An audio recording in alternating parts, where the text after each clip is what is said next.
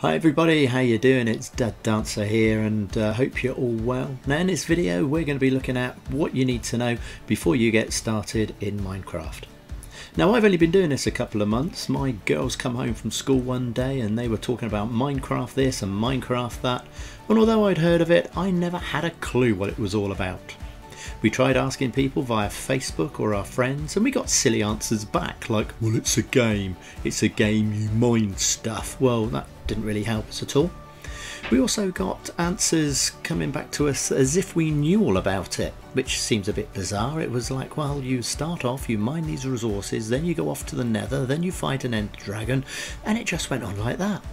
So what I thought I'd do is just tell you how you get started, what you need to know for those people like me that didn't have a clue, and just give you some ideas of what to do when you get started. Now, I'd really appreciate it if you'd consider subscribing to this channel. I'm very new to all of this. It would mean a lot to me, and if you hit the bell notification, that will keep you up to date with all my other journeys, I should say, as I'm about to make a start in this YouTube Minecraft journey, and I'd love it if you could join me as well. So come and join me and we'll see how we get on. So what is Minecraft then? Well, it's a game for all ages, including old boys like me. And some might argue that it's a video experience because there's many objects to this game.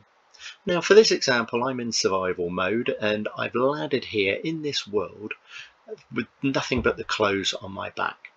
And what I would need to do is I would need to start gathering resources, especially in the first day, because you have days and nights. And the day will last about 10 minutes, and when the sun goes down and the moon comes up, if you haven't got somewhere safe to stay or to sleep, then that's when all the nasties come out, or the zombies or the skeletons or the creepers. So what you would do when you first land here is that you would start by chopping some wood down with your bare hands. Then you craft some tools, some wooden tools, basic tools, so that you could maybe build a basic wooden hut. And then you can go off mining below the surface or into the hills so that you can then upgrade your tools to stone tools. You can find gems like emeralds, or diamonds or gold, and you just move through the world, upgrading each time. You might be building better houses and going off and exploring the different worlds or the different biomes. So these biomes there, it's just the terrain that you could land in, and there's many different biomes that you could land in. There's the open plains, which is fairly flat. There's a few trees to the side, but there's quite a few different animals that you can farm. Into the savannah, a different type of trees. It gets a little bit more hilly right here. From there you could go into more of a mountainous area. So you've got all the snow-covered mountains, hills, so quite a lot of mining to be done there, but not many trees. We then go into the deserts. Now you can come across obviously a bit of resources here, but it's mainly just sand, along with the swamp as well. So all a bit marshlandy. So I mean, the different terrains are brilliant. I mean, these are pretty good. These forest terrains, because biomes, because obviously you've got a lot of resources that you can get from the animals in the forest to the woodlands. And if you're lucky, you'll come across a village. And if you come across a village, you can kind of loot the village, so you can get some resources there as well. Plus you can obviously stay there if you wanted to. That gives you a safe place to stay at night if you wanted to stay there. So those are the different types, or some examples of the different types of biomes that you could find yourself in. Right, so let's have a look at getting Minecraft onto our computer then, shall we? So I've just Googled Minecraft so that I can get their official site. So I'm just going to click onto their website, their web page, and straight away, nice big green button here, get Minecraft. That's all I'm interested in getting it at the moment, so I'm just going to click that. So I've got a choice of how I want to play the game, whether I do it on my computer or if I have any other consoles. Well, I don't have any consoles, so it's either computer or phone it is. So I'm going for the computer, and ours is a PC. So I'm just clicking on there. So here I've got a choice whether it's Java edition or not. So ours is Java, so I'm just going to press that. I'm not going to buy it again because obviously I've already got it on my computer. But you'll end up with a screen here.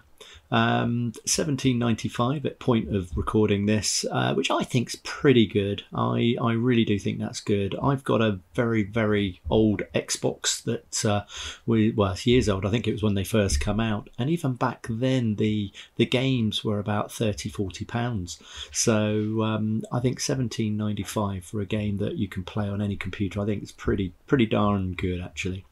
So as you can see from the last year, 2020, you need to have a Microsoft account. It's fairly straightforward to set up. It's free to set up, so you just need to have a Microsoft account.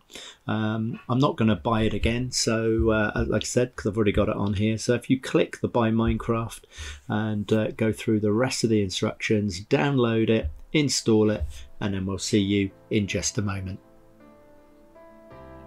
So you've gone along to the Minecraft website, you've downloaded your game, you've installed it, you've opened it up for the very first time, and this is what you're looking at. Now you can either just press play and just jump straight into it, or if you wanted to, you can just change the character that you are. So if I go into the skins, then these are the characters, these are the default characters that come with the game. So you can either have a young chap called Steve. I say young, I don't know how old he is really. So and there's Steve there, so say hello to him. Or you can have a young lady called Alex, and to change them you just hover over the character you wish, click use, and there you go, off you go. So there's Alex, so that's who we're playing with, but I'm going to go back to Steve because he looked more happy about that. So from here, just go back to your play button, press the big green button on the front there, and off it goes. So just load in. Now it's got that information, and when it comes back you'll be left with all the details, or you'll be faced with all the details to create your new world. So there we go, let's make a start. So I'm just going to expand the screen a little bit here. I'm going to play on single player because it's just me, and I'm going to create a new world. So let's, what should we call this? Well, we could have just called it New World, I suppose. So our first time, there we go, let's do that, our first time. Now there's a couple of different ways, different modes you can play in. There's survival mode, which is what we tend to play in. That is, you will have to avoid or fight the nasties like the zombies.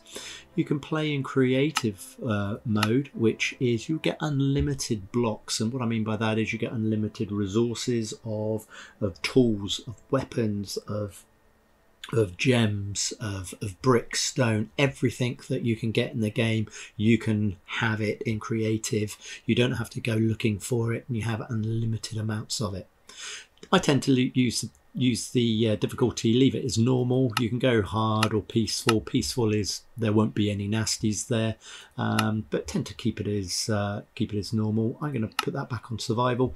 There is another mode called hardcore, which is basically once you die, you've had it. You die, that's it. You've lost your world. I think you can go in again and have a look on spectator mode, but you can't actually play it in hardcore once you've died. I haven't tried that yet, I must admit. So let's go back to survival. I'm going to put the cheats on. That will allow me to switch from survival to creative if I need to. So I'm just going to leave it on. I don't tend to use it very often, but I'm just going to leave it on. More world options. Well, if you have a seed number that you specifically want, or you've seen someone else play in an area that you quite like, you can actually put the long number in there, and that will take you to wherever that person landed or spawned.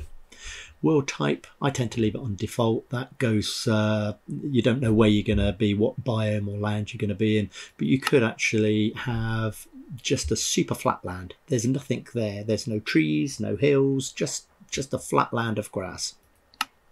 Or you can go into the big biomes or the big lands, so it would be a very large desert or a very large forest, and that's all you get. So I tend to just stay on default there. So you can have a bonus chest. Now a chest is where you might find some resources. It's just a box of goodies, if you like.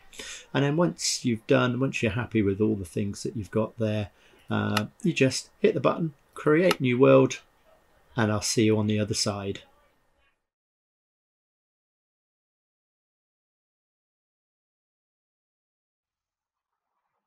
So here we go, we've just landed in our brand new world, or spawned into our new land, and I can see actually it doesn't normally happen very often, but I have a village just over there, which normally I'm not that lucky. I can see it's fairly early in the day, the sun hasn't long risen, and yeah, we're just ready to go off exploring. So if this is your first time and you've just landed into your, or spawned into your new world, then here's a couple of things you might want to know. Now, the default keys to go forward for this game is going forward with the W key, you go backwards with the S key, to the left you go with the A, and to the right you go with the D. So those are the default keys. They're normally found to the left of a standard keyboard. If you want to jump, just press the space bar. Space bar is normally the jump. Now, if you're like me and you're a lefty and you need to change these controls like I have, all you do is you just go to the escape key on your keyboard, go into options, controls, and as you can see, I've changed some of these already. So if I just reset the space bar there, sorry, reset the jump. So if you want to jump, you just, and you want a different key, I use my slash key. You just press the space, press the key that you want it to be, and then as you can see, it's just reset. So if I come out of this, press done, done, and back to the game, here we go. If you want to run, by the way, if you've got to run away, just push the forward key twice and keep it down the second time. So you can go at twice the speed, so you can run if you need to run away. Now when you land here for the first time, if you press your inventory key, which is the E key, press your E and you'll open up this basic interface here. Now this is your inventory. So in here, these are the number of items, each box can be for your items, that you can hold at any one time. And up here where it says crafting, you've got a 2x2 basic crafting interface, or crafting little table. So with here you can make some basic tools or torches. Maybe not tools. Tools, you need a 3x3 interface. So you need a box here with 3x3. And the way we make that is by using the main resource in Minecraft, which is going to be wood. So I have a lonely tree here. I just need to go in and cut it down. Now I've got nothing to cut it with, so I'm going to use my bare hands here. So I'm just going to use my fists to hit the first few. Now to hit or strike or attack, you want to use your left mouse button. You can use a mouse pad on the laptop, which I do occasionally, but it's a bit trickier, I found. But so your left mouse button is for, like I say, attacking or hitting or striking. If you want to open a door, for example, or put something down, so if I put this log down, I use the right mouse button. There we go, right mouse button, left to actually take it back up again. As you can see, I'm hitting it with another log. So if I want to pick it up, all I need to do is just walk over it. And there you go, you can see in the bottom left, I have 2 logs there now. There's a couple more logs just here, which if I jump up here, I can automatically pick them up. And with this tree, it will drop either saplings, it might drop some sticks, it might even drop some apples if you're lucky with oak trees. But just get the rest of these out of the way there. So as I said earlier, I need to make a bigger crafting table. And what I'm going to do is I'm going to press my inventory for the smaller crafting table, which is just here. And I'm going to place this log in there, in the bottom, in any corner. It doesn't matter which one you place it in, you can go in any one. Now for each log, you'll get 4 planks, so 4 pieces of wood. So I'm going to take all that as planks. Now what I want to do is, oh, there's some sheep around. So what I want to do is make a table, and I do this by placing a plank in all 4 squares.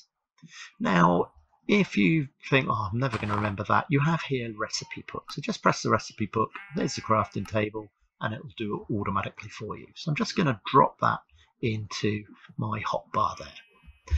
So if I come out of this and I place my crafting table down, now you can see in my hotbar the crafting table is highlighted. I can move it by using the scroll wheel, or I could use the numbers on the keyboard to change the hotbar. So I'm going to place that crafting table down by right clicking the mouse, and if I right click the crafting table, there you can see I have a 3x3 interface. Now I've also got the recipe book open, so you can see these are all the things I could possibly make, from a boat to a front door to some stairs. So if I just close that just for a second, we can use it if we want to, because each of the tools that you're going to need straight off are going to require a handle. So the handle are made from sticks, and to make sticks you just need one plank over the other plank, and for each stick you get 4. Now I know it says 6 here, but you only need 1 in each to get 4 sticks. So there we go, we're going to place that to our other sticks. There you go, you can see our planks have gone down as well, and I'll do another 4 as well. Let's click those. I'm double clicking that, by the way, so if you went across, instead of picking one up and adding it, all you need to do is pick one up or double click it, and they'll all join in together. So to make a pickaxe, which is what we'll want to go mining, you just have 2 sticks, one over the top. You take your plank and you make it like a T. So we have a T over the top, and there we have, there's our pickaxe. If you want to make an axe, you just take one plank and pop it to the side, so you've got like a corner taken up, and there's your axe in the corner. Now again, you can see that because we're running out of sticks and planks, you can see that in the recipe book that the axe and the pickaxe is now gone, because we need 3 planks and there's only 2 here. So if I click up here, it can show you, if you're lost and you think, well, how many do I need for a pickaxe? There it is. It won't let me make one. It's shown up in pink, but it just gives you an idea what you can make, or what you're looking for, and the materials you need to go and make it. So now we have our axe and our pickaxe. Let's just pick that up in case we need to move or run away in a hurry. And some jobs are better, or some tools are better for the different resources. So for instance, trying to find a tree. We haven't got a tree. Let's use the axe on some stone then, shall we? So I'm going to go and find some stone up here. There you go, there's some stone just there. So if I use my pickaxe, I can grab the stone, and there you go, there's a stone block. I can then go and pick it up. And that's with anything like stone or cobble, which is cobble, but and there's gravel as well. So if I use my axe on the cobblestone, yes, it will break it. It will take longer to break it, but what it won't do is drop that item. So certain tools are needed for certain materials, otherwise you won't be able to collect them. So there we go, there's our tools. What I will do is I will now collect just a couple more bits of cobble. Oh, I need my pickaxe for that, so let's get my pickaxe. These are my cobble. These blocks here, that's gravel. So we'll just grab another one here, so that if I place my crafting table down, right click it again so I get my interface up, I can now make some stone tools. So I can make stone tools exactly the same way as I made my wooden tools, my wooden pickaxe, and then just put a stick underneath, and now we have a stone pickaxe. So that's basically how you can get your tools and how the crafting tables work. So here it's a little bit nighttime now. We're getting nighttime. So what I'm going to do is I'm going to, oh, I've hit the wrong button there, and again, I'm all fingers and thumbs here. I'm going to pick up my crafting table, and I'm going to go and off and explore, and I hope you found this useful. And as it's getting nighttime and I haven't got a place to stay at the moment, what I'm going to do, I'm actually going to go off. I'm going to go off and I'm going to explore the village. So I'm sure I'll find a bed over in the village. So that's what I shall do. So until we see you again, take care, enjoy your Minecraft experience, and don't forget to check out all the other videos that we do. Hit the subscribe button if you feel it useful, or you just want to follow along with my journeys, or you just want to see an old boy fail. So take care, and I'll see you in the next video. I'm going to quickly go and find somewhere to sleep. So good night, see you soon, bye.